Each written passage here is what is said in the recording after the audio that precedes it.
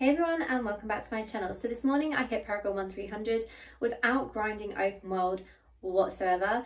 I'm going to show you exactly how I did this. I did also mention this in a video a couple of weeks ago where a lot of people didn't believe that this would work, but I'm going to show you exactly how I did it and how I reached Paragon 1300 in 30 minutes. Let's do this. So the key thing for me was making sure that on the Monday I would be on or below server Paragon level, which meant I barely played towards the end of the week. I basically just did my 3 chests from like Thursday onwards so that I wouldn't gain too many levels. I also saved up my assembly awards, shadow war rewards, and also prediction challenge rewards from the last week and a half, just so that I'd have a little bit of extra boost in experience there. So looking at my codex, what I did was I picked one key battle pass task to focus on, and that was random dungeons. As you can see, I've got 4,556 battle pass points just on that, so we're going to claim that first, and instantly that gives 5 Paragon levels. Now I did sit and work out the experience, which I'll go through in a sec. I'm now going to claim mail before I claim any more battle pass points, and that is because that has the next highest amount of experience. So now I'm going to go back into my codex and just continue to claim the other points that are here. So you can see there's not really many things with points on other than a couple of bounties and raids. I've also got all the quest tasks that I completed, so I'm going to gain those points as well.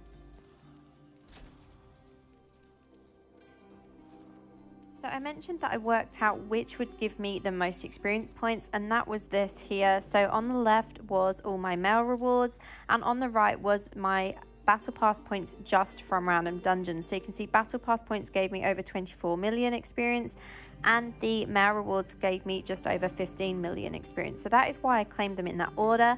I wanted to claim the thing with the highest experience at 100%, and the next highest, the next percentage, I think it was probably about 60% rewards. So I have a couple more things to claim that's going to give me some more experience points here. So we have best returning. So I'm going to go ahead and do that now. And again, I didn't farm open world for this. This is just what I gained from doing bounties throughout the week. I haven't been handing in any other pages because I've really worked hard to stay under server Paragon for the Monday, because I knew that it would be tricky, like more tricky to kind of hit the 1300 if I was above Paragon level, because it would be reduced rewards, and I just wanted this to be an easy ride. There's so many times that I've like grinded open world for hours on end just to hit that next Paragon. So we've also got a cursed tower rewards to claim, so I'm going to grab that as well. And where are we now? We're kind of getting closer to 1300. Let's hand in these fish. So I'm going to go to the guy in Balfen because that is the closest one. So we're at 1297. I don't think we're going to gain, I don't think we're going to get it to 1298 from handing in these fish, but let's just see what level that takes us to. And then we're going to go ahead and do as many of the Inferno 6 raids as possible. So I think it's probably going to be 4 raids with the current combat rating that I've got. I know I've got the combat rating for the first 4, so we're going to go ahead and do those and see if that will give us the last bit of experience that we need. The fish definitely didn't give us much. We're still a little bit away from the next Paragon level, but I'm hoping that with 5 Elite Crew raids we should hit 1300, so let's go and do that now and see if we can. So it actually only ended up taking 3 of the Inferno 6 Elite Crew bosses to hit 1300. Now, part of the reason for this is because I had saved these until I was close to 1300, and it was my first clear experience rewards on those bosses. So before equipping any of my new gear, my combat rating is 34,543, and we're going to go ahead and identify these items and also see what's in my stash to see what we're going to use to gain a little bit more combat rating and where we'll be at with that. Now, I was super disappointed by my legendaries here. Obviously, you can see, yes, there's lots of upgrades here. However, I found no helm and no offhands in my 60 levels of pre-farming. So I've been pre-farming Inferno 6 since Paragon 1240, and this is all I have from that. And I think that is absolutely pathetic, like considering the amount of dungeons I've done leading up to Inferno 6, and I'm not just talking about in the last 2 weeks, I'm just talking about in general. this is kind of disappointing. So I'm just going to go for the ones with the highest combat rating and that will give me the highest damage for now. Unfortunately, with a lot of the pre-farmed items as well, I didn't find many with critical hit chance.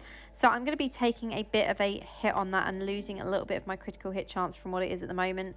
But hopefully by having that boost in combat rating, I won't really feel much of a difference with that.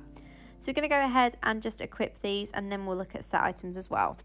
Now, one thing I did almost forget was all of the event rewards from the different events in games. So we've got mystery equipment boxes here. So this one should give legendary gear, and this should be based on the Halikri boss you've beaten. So hopefully that one will be an upgrade. It should be in theory.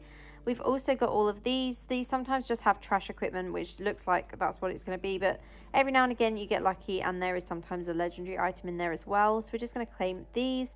And I've obviously also got all of these legendary items and a couple of green items there as well to claim, as well as a couple of these. So we'll take this and see if we get any more upgrades. Doesn't look like... Okay, there's one upgrade here, and that one is quite nice. So I'm probably going to swap that out for the one that I have equipped just now from my stash. But again, out of all of this, there's 2 upgrades. These are also sets that I don't really use. Vitus, I will use that. So I'll just put both of those pieces in my stash for now and maybe use them at a later date. But for now, there's nothing. And the hailstone that should have been an upgrade was not. What a surprise.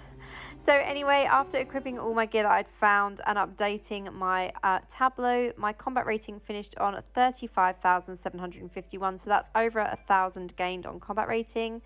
And yeah, that is basically it from me today. I hope you found this video helpful. I would have done it a bit more in detail, but I thought you probably don't want to hear me talking for half an hour or anything like that.